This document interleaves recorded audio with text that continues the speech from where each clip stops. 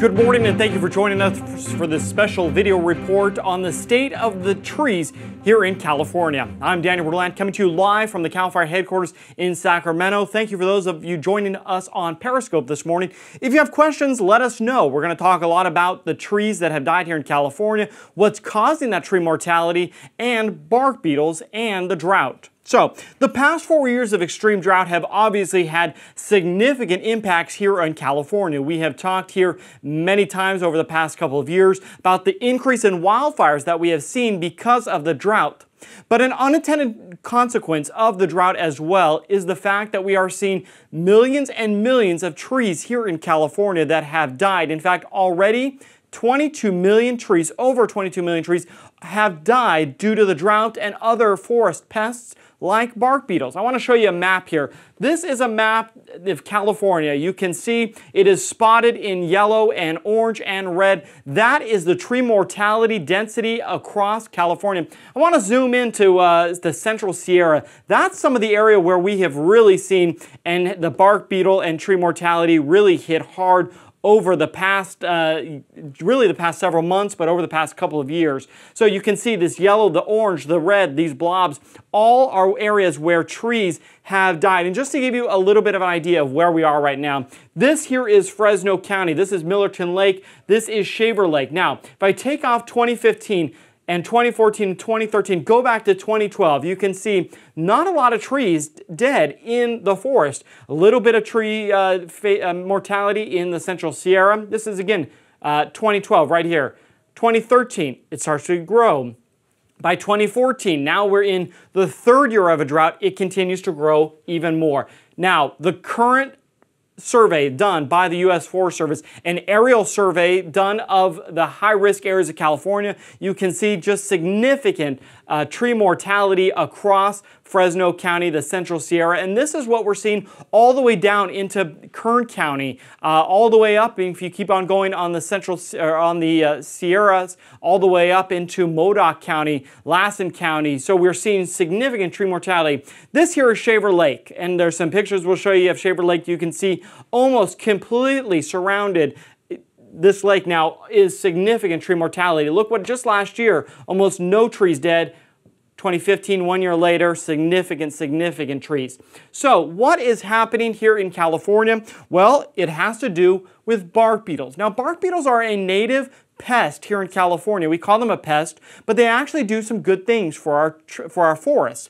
They go in and they attack the sicker and the weaker trees. They bring them down, helping to thin out the forest naturally.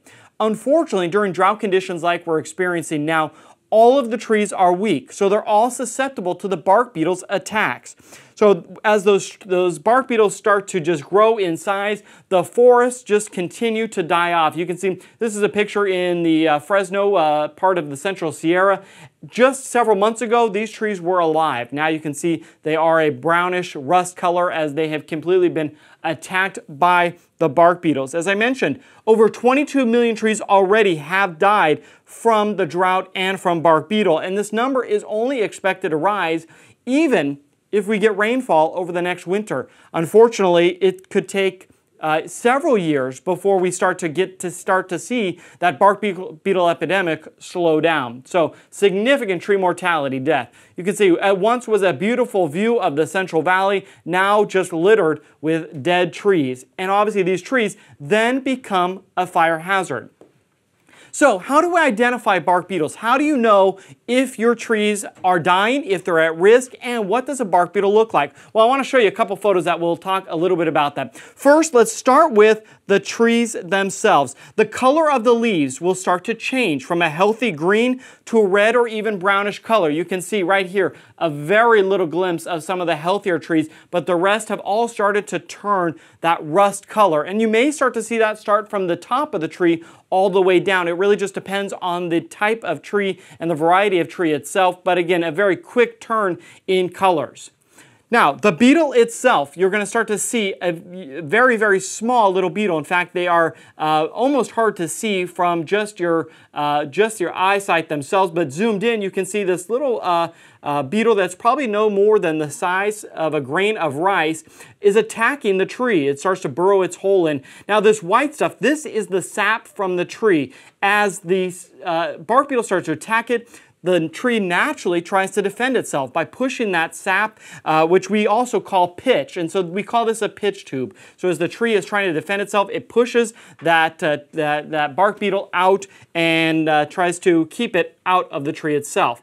Here you can see a tree with several attacks all the way across it. Again, the sap coming out of these pitch tubes and in a response to the bark beetle's attacks. Now, these white pitch tubes, that means the tree was successful at pushing the bark beetle out. That means the tree it continues to fight off. But as we start to get into some of these darker ones, here you can see, here's the white ones. On this side, a dark reddish brown color. That means the tree was unsuccessful at stopping the bark beetle's attack. Now, when a tree is healthy, there's a plenty of water inside the tree. That allows it to really have the force it needs to fight off the bark beetle's attack.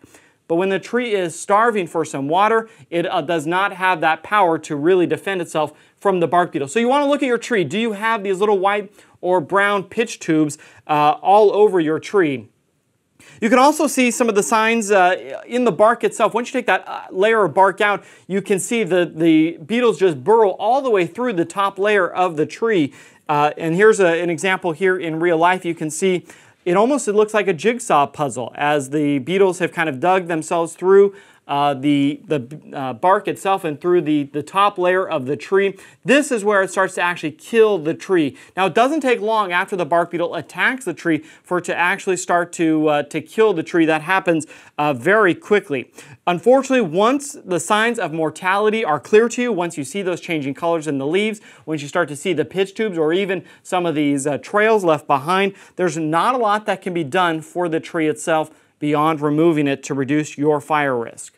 So this trend just continues. Now, dead trees obviously fuel more wildfire, and that's why it's so important that you take steps to remove your dead trees to reduce the wildfire risk around your home. And every year we talk in the early spring months about having defensible space, clearing out the dead grass, the dead brush. It also includes the dead trees that may have occurred from bark beetles. So around your home, start removing those trees. Tree companies are going to be your first bet to make sure that you have an arborist or a tree removal company that can help you remove those trees. Now, a lot of questions people have are, do I need a permit to do this? Now, because of the drought, the state of emergency that we're seeing with the tree mortality, the state has really cut a lot of the red tape to get permits in the emergencies like this to remove those dead trees. We have a lot of good information on how you need to remove dead trees, what permits may be required in your area on our website, prepareforbarkbeetle.org. I'll mention that site here shortly. But again, these dead trees all increase the risk of fires in your area, so you've got to make sure that you remove them early on. You can see it again around the infrastructure, the power lines, all of this at risk when you have dead trees surrounding it, because a dead tree cannot withstand the same wind and snowfall that we may be able to see on a healthy tree in a normal winter. So you've got to make sure those trees around infrastructure, around homes, are removed. So removing your dead trees, again, is important, but also thinning and pruning your native trees. A lot of people say, well, if we can't stop the bark beetle attack, how can we prepare for it?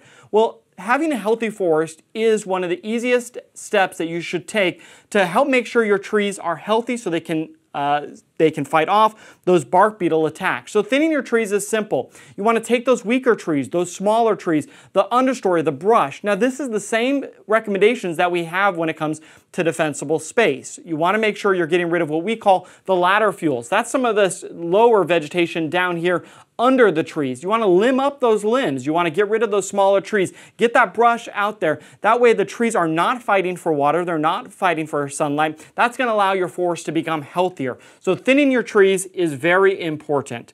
The next step is properly watering your trees. Now, while we may be moving into the winter months right now, we may see some rainfall, we still could see extended periods of time in your area where we're not seeing water. So you've got to make sure you're watering those high-value trees, not only this time of year, but also in the spring months as well. So where you water is just as important as when you water. You can see here, here's a tree itself. A lot of people water plants at the base of their plant. The base of the tree is not the area where the tree needs the water. It's those outer roots along the outer edge of the tree here. So you can see this is the outer edge of the tree. If you start to water these roots, these are the feeder roots. That's where your drip line should be. For a healthier tree, or a larger tree I should say, water once or twice a month, again around that outer edge of the tree, not at the base. For smaller trees, you may need to water several more times a month to make sure that that water is really getting in, soaking into those trees. Remember though, if it rains, do your part to save our water.